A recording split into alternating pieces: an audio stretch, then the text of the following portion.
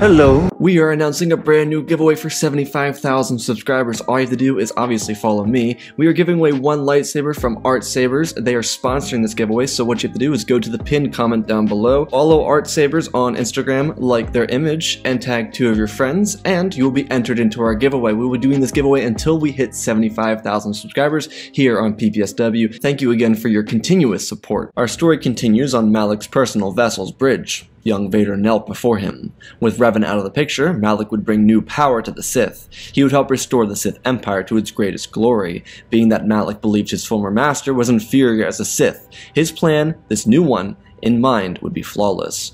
Malik told Vader to rise and took his apprentice by his side, telling him that they would take over the entire galaxy. Vader looked up at his master and nodded his head. He felt the belonging he'd been searching for. However, he was kinda ticked off that Malik made him fight a grown man. Maybe it was all about perspective. Maybe it was simply that Anakin wasn't looking at it the right way. Like Malik believed that Vader was good enough to kill a Jedi, but he just wanted proof of it. Being 10 years old, it was a bit much and a bit hard to wrap his mind around, but Malik didn't have time to explain it. He turned to Vader and told him to vacate the bridge for the time being. He'd be summoned when Malik wanted him. Vader nodded his head and walked out of the bridge. The Sith Lord, on the other hand, departed from the Outer Rim territories. It was a trap specifically set for Revan, and he fell for it. Malik had a different idea anyways. He didn't agree with everything that Revan did, and he believed that Revan was weak, too weak to be a Sith. Malik believed that when they invaded planets, they should essentially glass the entire planet so that no one could use it. Revan's obsession with capturing a planet was ridiculous of an idea to Malik. He knew it wasn't feasible for the Sith to keep every planet they captured, so why let the Republic and the Jedi have a chance at utilizing them? The Sith fleet disappeared, and Malik began to realize that he needed more Force users to utilize the Star Forge to the best of its ability. Malik was going to bring carnage to the galaxy, and be the Sith Lord the galaxy needed. His fleet arrived outside of the Mustafar system. The planet bled with the dark side of the Force, though at this point in time the entire planet was covered in lava. There wasn't a dry patch of land. He came here because it was the best place to station his fleet before dropping his fleet on a helpless Republic fleet. Malik knew just as well as Revan did that the Republic didn't have the forces capable to keep up with the Sith. Not to mention that both Revan and Malik were both a part of the Republic military at one point, so they knew how to stop the Republic at just about any turn.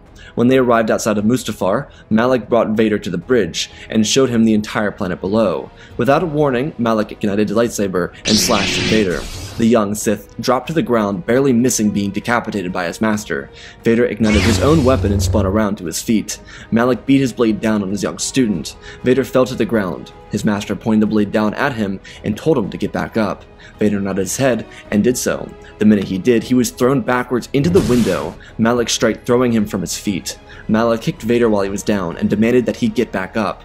Vader got back up slowly, as Malik was facing away from him, talking, monologuing if you will. The Sith Lord told his apprentice that he was teaching him how to be the best Sith he could be. There was a lot of potential within Vader, but if he didn't utilize it, then he would be nothing. To be a Sith took anger, it took strength. Vader clenched his fists, squeezing his blade within his hand, and he ran forward, and Malik slid to the side, slashing down on Vader's blade, and sliding the weapon up across Vader's arm, leaving a large cut across the arm.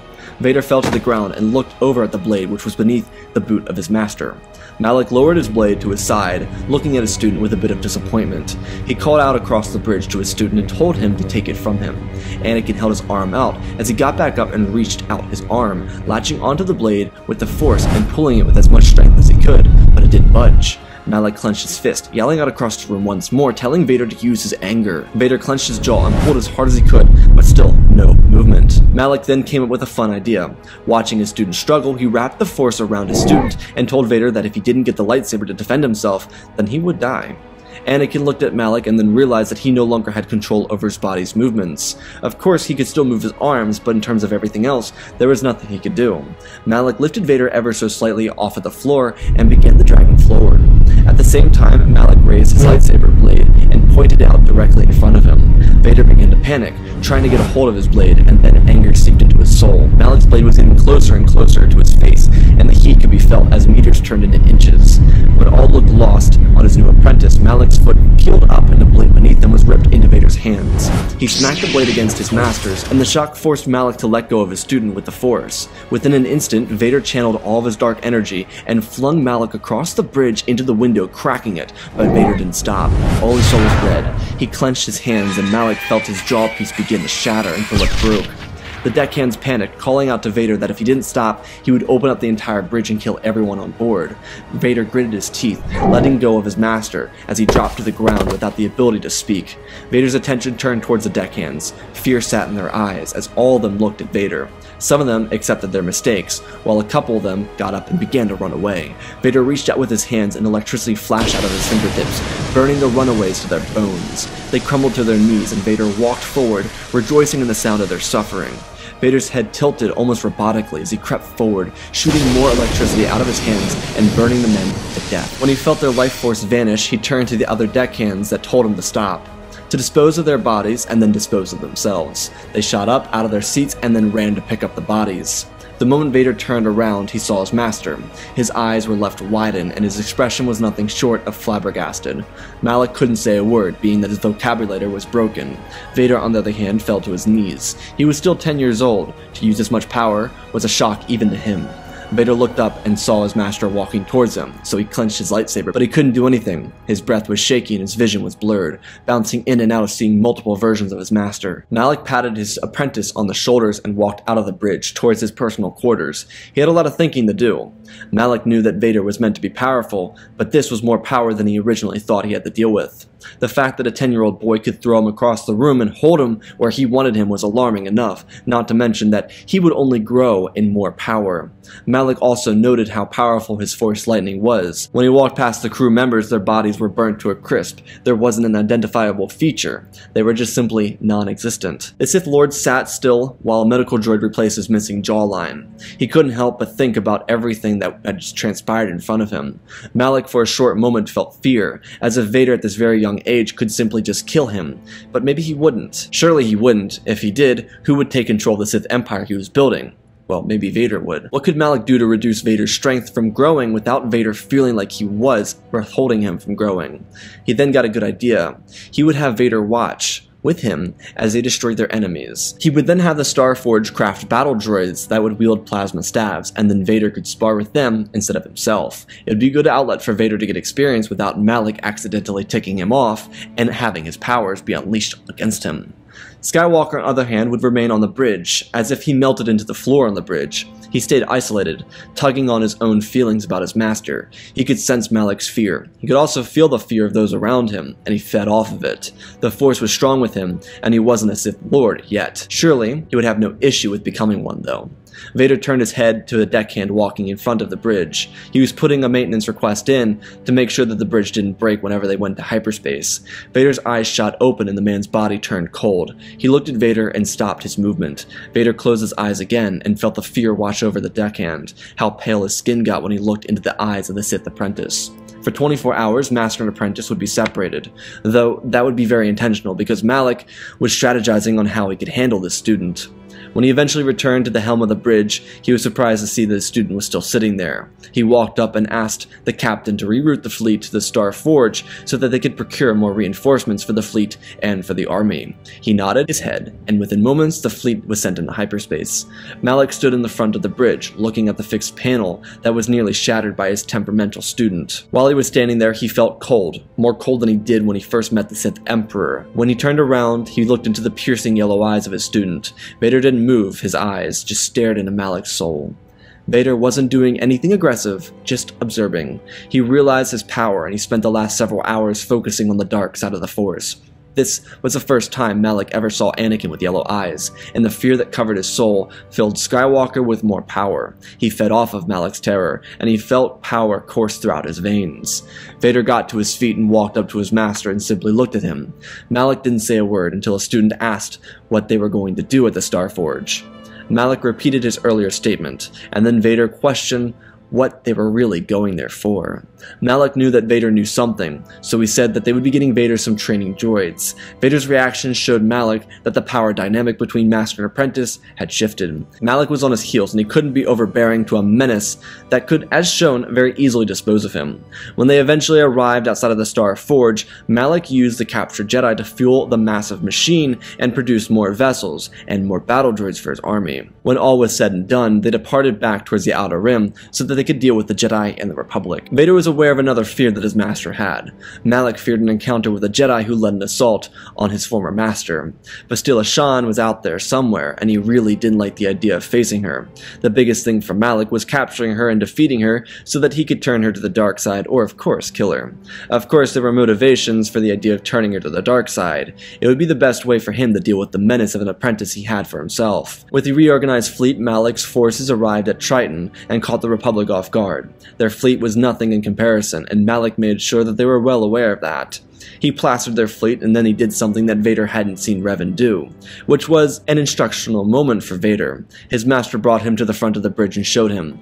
Vader looked outside the window and watched as hundreds of wings of fighters departed through the rubble of the Republic fleet towards the surface of the planet. Malak turned to Vader and told him that the weakest part about Revan was his inability to crush any chance of resistance. Destroying the surface of these planets would reduce territory that the Republic could occupy.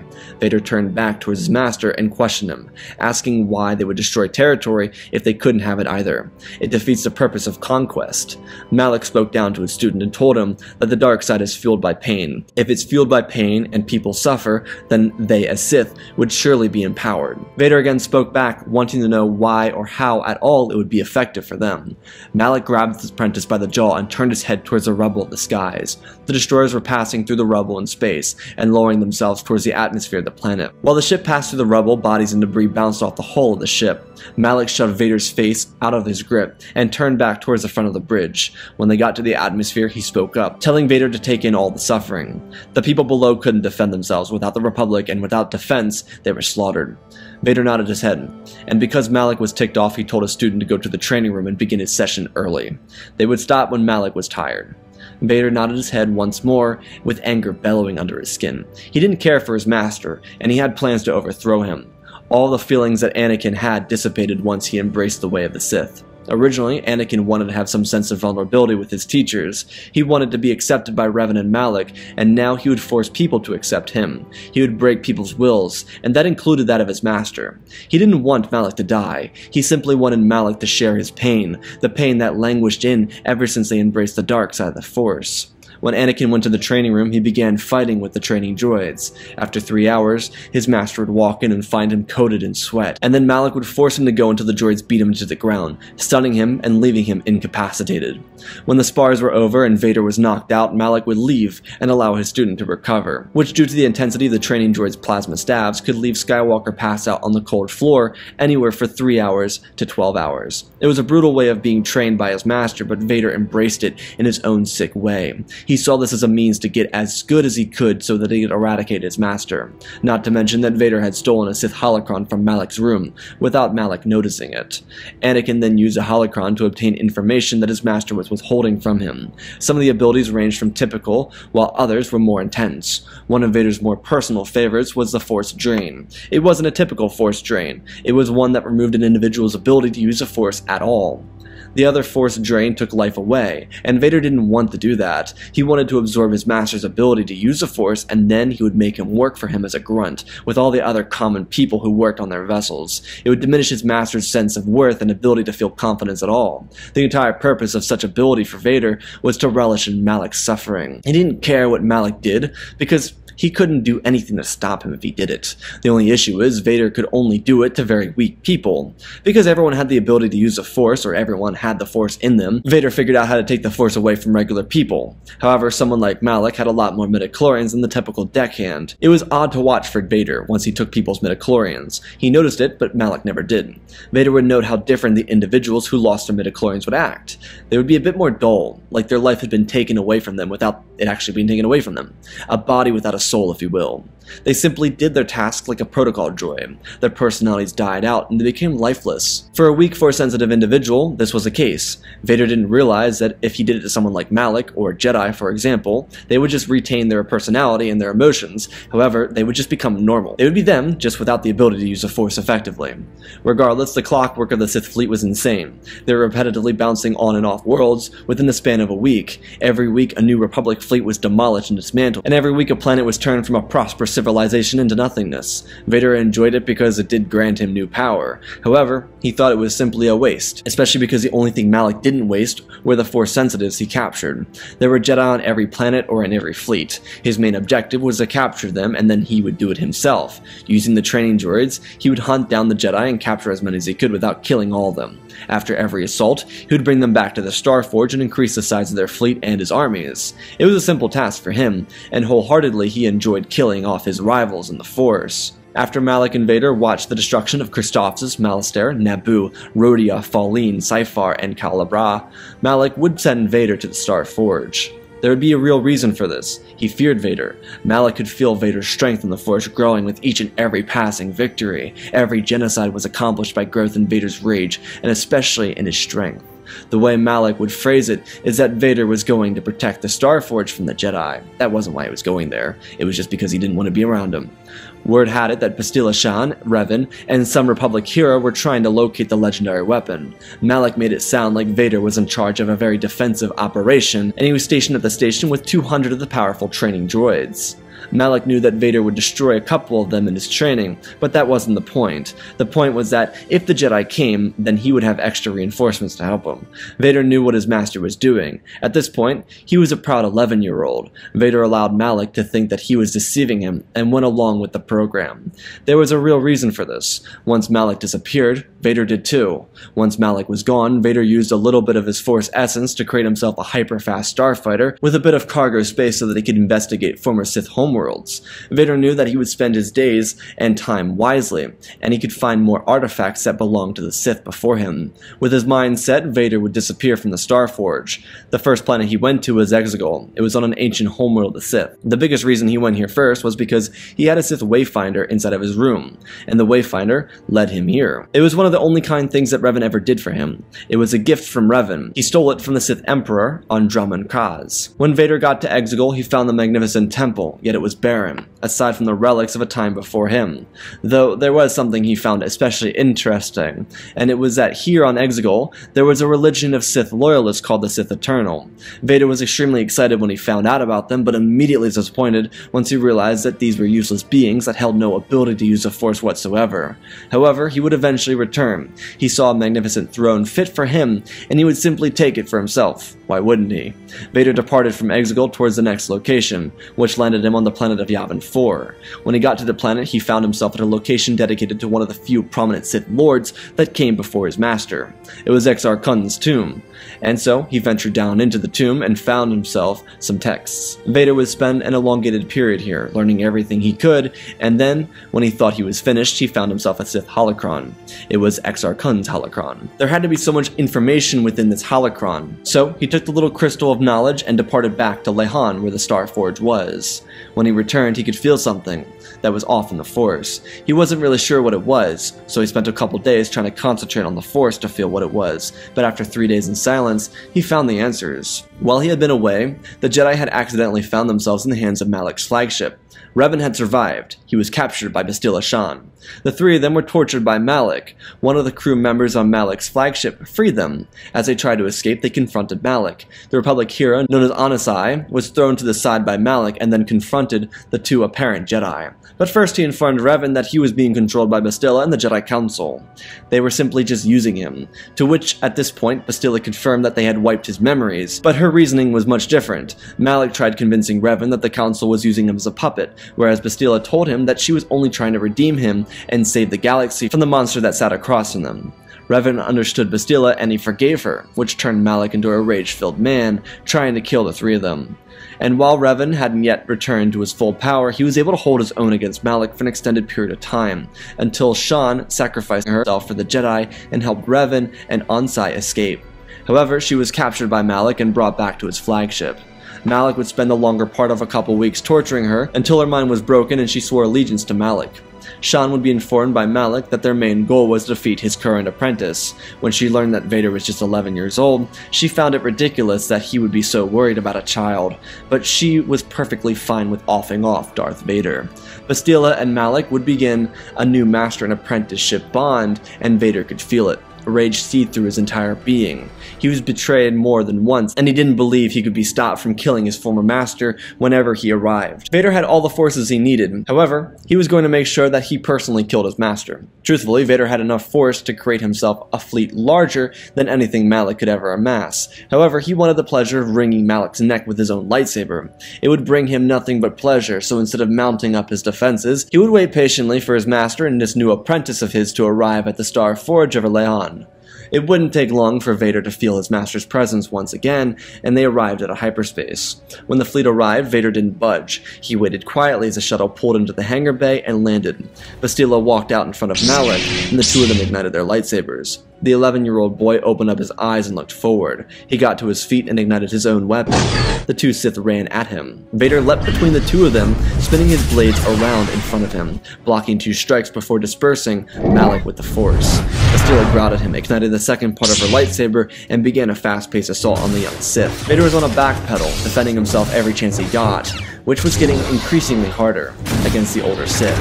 He was shoved from his feet. Just because Vader didn't have the physical strength didn't mean he didn't have the Force power to keep himself in this. Vader deignited his weapon and reached out with the Force. Vader deignited his weapon and reached out with the Force and dragged the shuttle of the two Sith that they arrived in across the floor into Bastila. He got to his feet and used all of his force to shove the massive ship against the wall with Bastila pinned against the side of it. The vessel exploded, and before he could rejoice, his master was above him, his lightsaber placed in front of him where it could land the killing blow on his apprentice. Vader growled when he saw it, reaching his hand up and shooting lightning into Malak and throwing him across the hangar bay and slamming him into the wall. Vader looked to his side, and from the fire emerged the Sith apprentice Bastila Shan. She looked a little upset, who wouldn't be if they were slammed into a wall with a shuttle on top of them. She ignited her lightsaber and ran forward. Vader turned his attention towards her, his glowing yellow eyes piercing through her soul. He shot lightning at her and she blocked it, before swinging at him. Vader dropped to the floor and she slid across the floor. Vader got back to his feet, igniting his lightsaber to defend himself from her rage. He may have been in the darkness longer than her, however she had much more experience as a Force user. The two of them got into a heated exchange. Vader was talented, but he was struggling. Bastila could see how much he was struggling. She ripped her blade across, cutting his face. While he was still holding his blade out, she cut off his dominant forearm. As he reeled from the pain, she lifted him up from the ground and threw him into the fire behind him.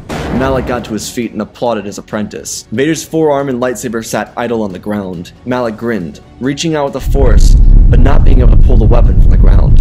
His eyebrows tightened and he reached out with more of his strength, trying to pull the weapon from the ground. All of a sudden, the blade tipped down the line of the hangar bay, flying towards the fire of the shuttle.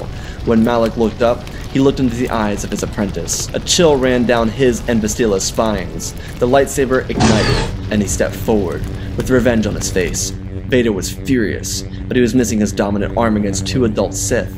If he himself was grown up, surely this wouldn't be a challenge for him, but it was now.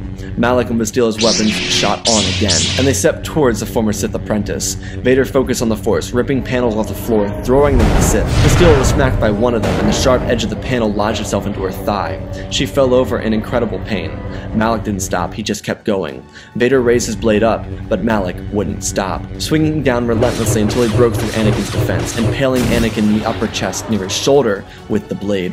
Malak spun around, kicking Skywalker across the face, knocking him out and then throwing him from his feet. Malak would activate the droids and have them lock Vader away. As for Bastila, he would send her down to the surface of Lahan. When Anakin was unconscious, everything would change. When he woke up, he would be in a completely different place, surrounded by different people. When his eyes opened, he looked down at a white bed. His forearm was replaced with a metallic limb. He moved it up and down, flexing his fingers, and then he heard a familiar voice. Young Skywalker turned his head over towards a door. A bright light was shining in from the door, and a silhouette walked in. The voice sounded familiar, but the words weren't wording. They were slowly being pieced together, and then the face became visible. It was Revan. And that, ladies and gentlemen, is part 2 of our story. Again, special thanks to Bender Wells, Tiger Boy, Darth Revan, Pimp Daddy Bane, The Last Jedi, Apollo, Jedi Sloth, Mad Matty Suze, Anakin 003, Lemon Knight, Flynn Bad Seeds, The Man with 3 First Names, Dark Saint 46, and Lord Deadwing for supporting the channel. Smash the like button. You know what's coming next. Part 3 is coming next at some point. It's already been written, so yeah. Anyways, I don't really have anything else to say. I'll let you live with this. The cliffhangers are real with me. As always, I love you all, spread the love, and always remember, my friends, may the Force be with you.